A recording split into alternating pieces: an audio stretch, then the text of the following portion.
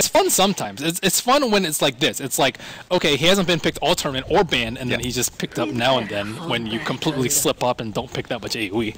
All right, well, we'll introduce our two teams and see how things will go here in Game 1 of our finals for Europe. It's going to be Team Secret on the Radiant side. They came through the winner bracket and have got themselves a pretty nice draft here in Game 1. Zai going to be playing that offlane Broodmother. Arteezy looks to be going mid on the Sniper. S4, the Centaur Warrunner. Puppey on the Chen, and that leaves finally Kuroki playing the Disruptor. He's doing some early scouting down bottom. We'll see Bone 7 here.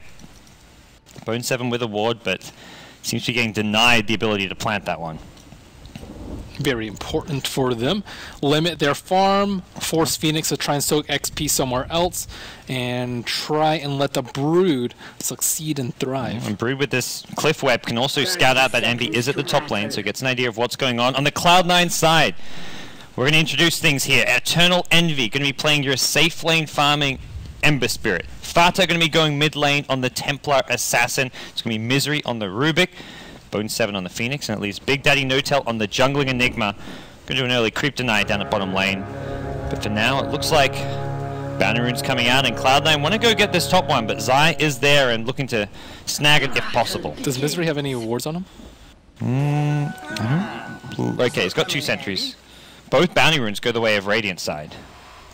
It's a nice start for old Broodmother. Bone 7 got really low off that. Kuro with the Thunder Strike level 1. Phoenix doesn't have boots, does he?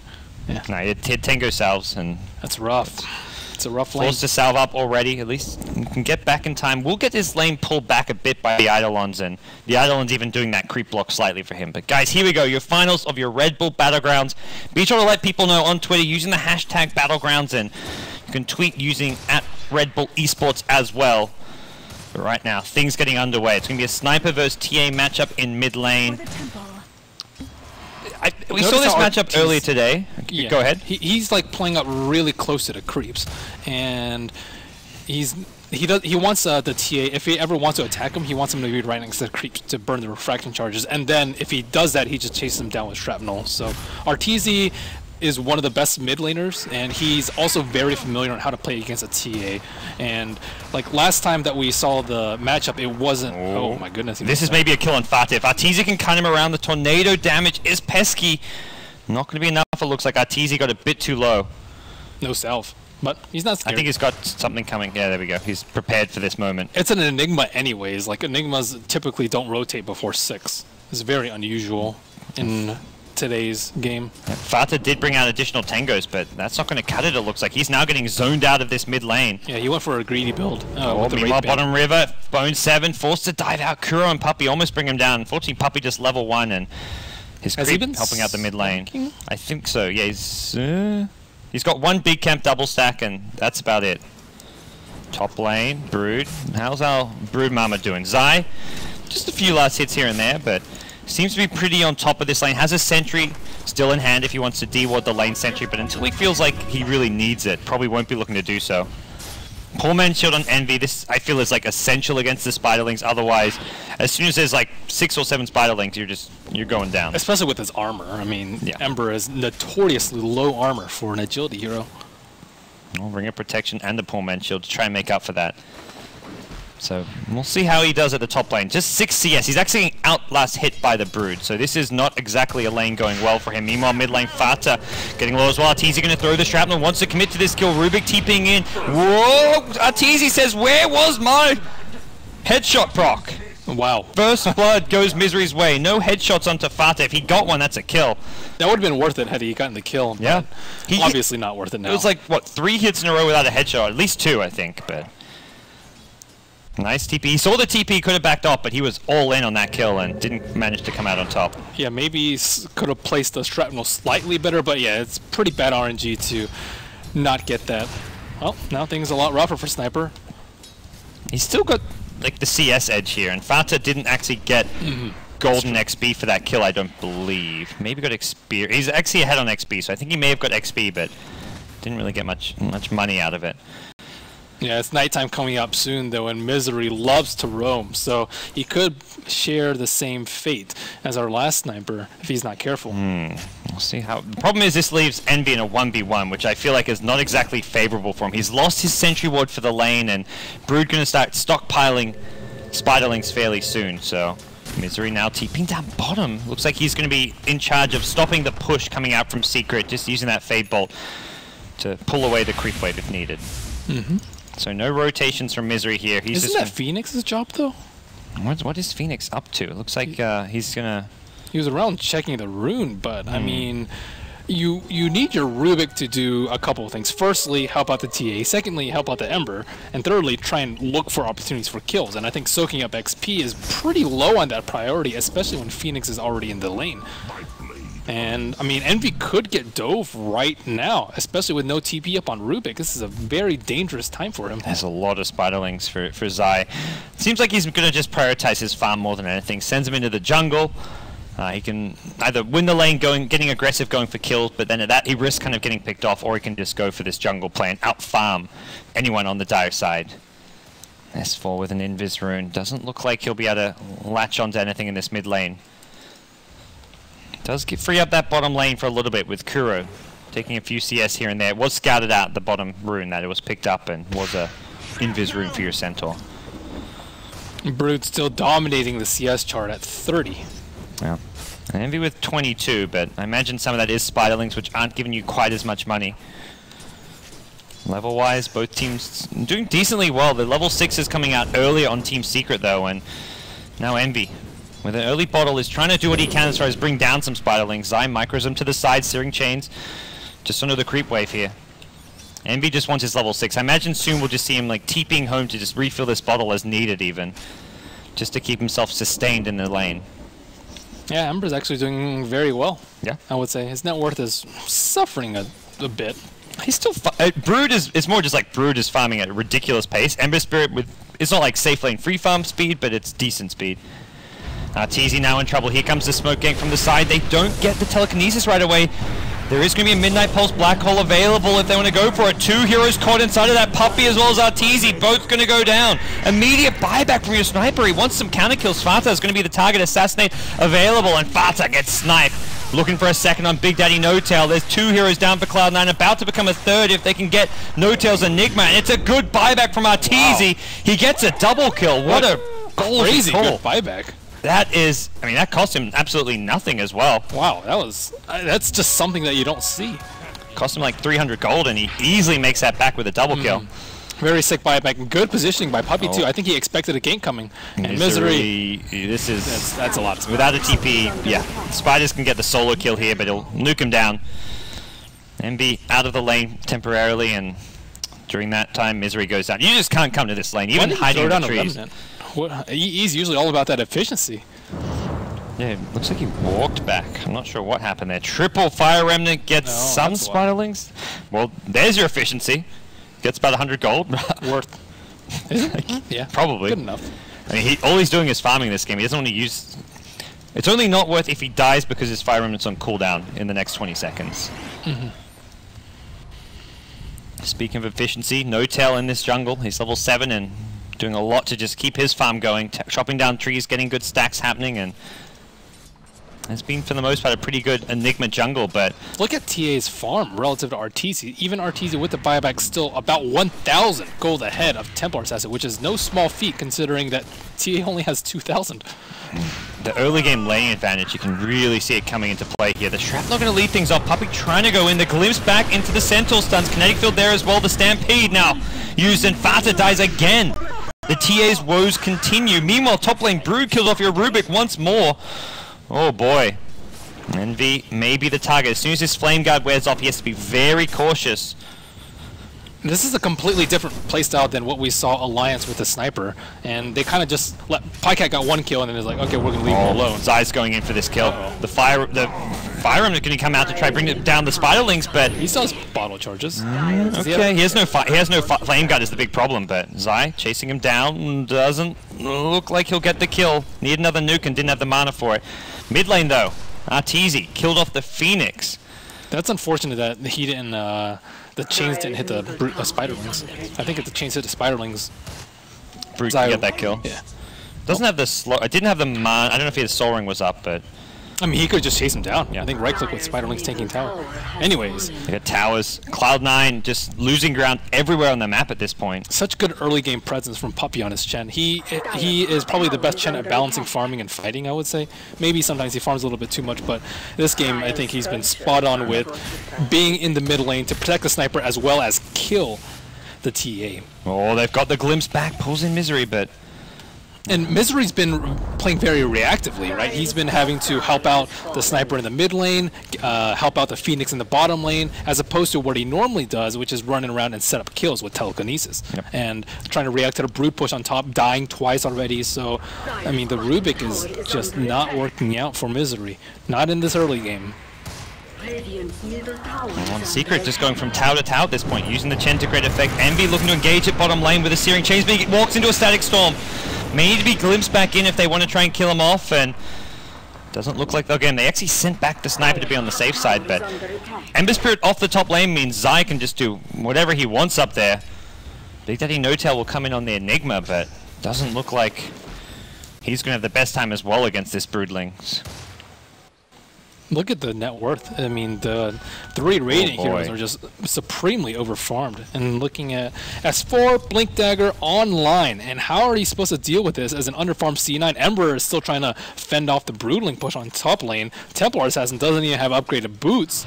Normally you get to the 10-minute stage and there's one hero on the opposing team who's gotten a lot out of the early game lanes and is hard to deal with. At this point there is 3 heroes who are hard to deal with. Brood, Sniper, and Centaur.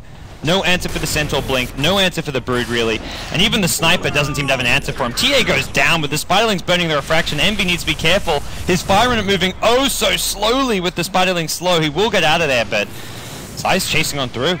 They get the vision for the glimpse, they're going to pull back in Misery, and with that, Rubik brought down. Brood gets another kill. Top tier 2 tower, there's a dive underneath it, and that's a 3rd kill for Cloud9. Centaur Warrunner comes into play. Just an early massacre by Secret. I mean, the Broodlings are just too much. They even provide vision for the glimpse so they can turn 1 kill into 2, and they just keep stacking on top of each other. And 10 kills for Secret in 10 minutes time. Oh, this is, it's going to be ugly, but we'll take a look. Almost 10,000 gold lead for Team Secret at just 11 minutes into this game. Blink Dagger up on Arteezy yet again, going for the unusual build, but he makes it work. Yep. And Cloud9, it's not like they got super greedy with this. I guess the second pick Enigma is kind of greedy, but it's more they got caught by surprise by the Brood. And also just the TA pick for mid just doesn't really suit a game with a Brood in as well. It's almost like the limited hero pool of Fata gave Cloud9 some problems here. If they had something more like a Shadow Fiend, I feel like they'd be in a much better position. And Secret like to play with finesse.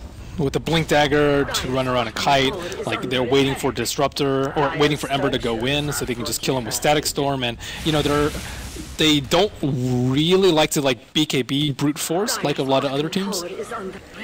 Looks like C9's comeback Roshan is now the order of business.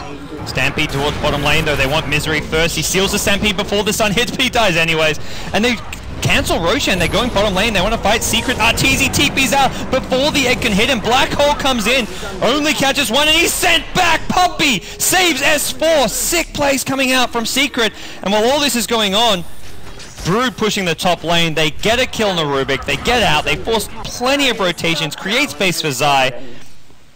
That's just not what Cloud9 were hoping for. Fata as well as No-Tail was smoked up to try sneak a Roche. It looks like they'll still go in for Roche, but they're already headed there. Look at Sniper. He's maybe poised in position to throw down a Shrapnel, and Fata is not farmed. He still does not have upgraded boots, opting for the Aquila instead, and their T3 is under siege. They're going for Roshan while their tier 3 may just go down here. Misery brought down inside his own base. Envy shows up.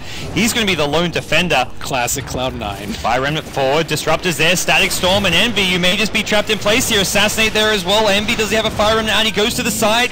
Not going to make it. Shrapnel chases him. Roshan is slowly going down. They don't even have the Eidolons. He didn't get the resummon on them. I mean, it's pretty clear that they're doing something strange just because so much action is going around our T3. There's only 2 heroes, but they don't care. Exactly. Aegis is not going to do anything for Cloud9. The main thing about Roshan is the gold boost, I feel, at this point. If you kill TA once, you're probably killing TA twice. Brood has 9,000 net worth, doubling up any of your C9 core heroes. It's getting embarrassing. What does he have? Is that Orchid? Dagon maybe? SMY? Oh wow, he normally goes for the Dagon, but this is more aggressive coming out from Zai. I think the Orchid would have been really good. I guess they don't really need it, but it just almost guaranteed kill on Ember as well as Phoenix. Ember just not a hero that wants to go for like a Manta or BKB, typically speaking. Yeah, he wants Battle Fury. Where is Envy's farm right now? He hasn't picked up anything. No one has farm. What are we talking about? No. Enigma with a mech, maybe? Yeah, Enigma with a mech is the only real item on the Cloud9 team right now. Everything else is just little kitty toys. Here they go. They want to fight bottom. There is no Ember Spirit, but they do have Aegis. They do have Black Hole. I don't know if it's going to be enough. Underneath is S4. He's going to walk over near this trap, and I think he sees it with the tower detection. Says, let's get out of this one. They're pushing their 5-manning. Zai can do a lot top. Envy goes in, even with the triple fire, it doesn't even do enough damage to kill off the big spiderlings. Well, just pulls him back. Once he has if he levels up his ulti, I think that 450 damage will be just enough to kill off the spiderlings if he wants to use triple remnants, but this is just not looking good for C9. They managed to get their first tower of the game, but they're losing so much elsewhere on the map, and there's deep wards being planted by Secret, so even if whether they get this tier 2 tower or not, they've managed to use the map control to their advantage to take control of the map. Chen gets a mech now, and looks like Arteezy just happy to sit back and chip away at this tier 2 mid tower. Free tower. No one in sight. They have to know they have a ward though, because he didn't drop a shrapnel. Yeah. So something's giving vision of the tier 2. Alright, well. Envy now 1400 gold. Nothing to write home about, that's for sure. And they're just sticking around the dire side of the map. Kuro looking for that base ward and will get one down, and I think he does so undetected, so giving a lot of intel. Secret, you know they're playing aggressive when you just look at where their 3 wards are right now. Bottom lane, trying to get a kill on Puppey. Doesn't look like that's happening. He uses the mech here, but top lane, that's where your tier 3 tower's under siege. You've got to get back and defend if you're Cloud9. TP gets scouted out, Bone 7, right next to this observer ward, and I guess the push is going to be slowed down. That annoying minus damage here. There's Bone 7 getting hit by the assassinate. I think he pings things out saying there's a ward somewhere here, but yeah, I don't know if that assassinate was worth it, especially since he has Tranquils running. Revealing that ward here seems not value. If he did so, there was pings coming out, so I assume that was a, hey, get some sentries and take this ward out. That was a fresh ward as well. Not worth it if it does get dewarded because of it. Half damage on the T3 tower on top, and more importantly, kind of draws C9 into where Secret wants to go. Secret, they don't like to be at a time where like, okay, we have to back down because they're putting so much pressure. Fada. He may have an Aegis, but they may just look to kill him twice. Fada going to go down to 1 or 2 more right clicks. They've refocused their attention on the Supernova, but Arteezy quickly realizes the Stampede and Run cannot fight. Yeah, Stampede and Run. That was not a fight they're going to win. Well-placed Fire Spirits from Bone 7, but they mech back up, and Arteezy may or less just go right back down the mid lane and keep on pushing, farming, and looking to fight Cloud9.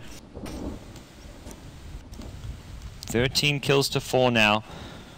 The gold graph still leaning upwards, up to about 14,000 now for Team Secret. The Sentry Ward S4 maybe. The casualty here doesn't realize that initially until too late, but not enough damage output to bring him down. There's no tail. It's glimpsed back a short distance here. Envy now wants to go in, but goes flying into a static storm, and he's trapped inside this. That's going to be a kill, or is it one more right click? Disruptor! Right clicks him down, and no tail now. With the Spiderling army coming into him, he needs to be a bit careful, though. Phoenix will send through some Fire Spirits and a dive, give himself some nice money. Woo! He's making bank there, but even so, this is still very, very tough for Cloud9, losing Rubik and Ember Spirit. Man, Kuro has been so good this entire series, though. His Night Stalker, his Disruptor play, just completely countering Envy. Anytime you want to Remnant in, boom, Static Storm Kinetic Field, and he almost died the first time. This time, he took a spill. Team Secret just going to swing their attention once more towards the top lane. This tier 3 tower just slowly getting lower and lower, and Arteezy with Mask of Madness and just throw assassinates out kind of willy-nilly. They glimpse Big Daddy No-Tail back in. No black hole opportunity for you. Also, the Phoenix walked into that one, and they get out of the Midnight Pulse and can just chip away at this tier 3 without a glyph available. Things looking very grim for Cloud9. Easy T3 beating on the racks right now.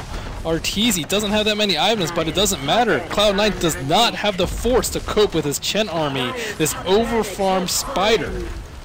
That's it. Lane of racks, 18 minutes in. It's just GG. Yeah, it's Team Secret tap out. You got brooded. Oh, it's Team Cloud9 tap out. Secret, take it 1-0. Yeah, brooded. Yes, that's the thing. Cloud9 just have the potential to just get completely outdrafted, and that was, I mean, of course Secret played well, but that was all set up by the excellent draft. Ember's just not that great of a brood counter. He can't handle the lane alone.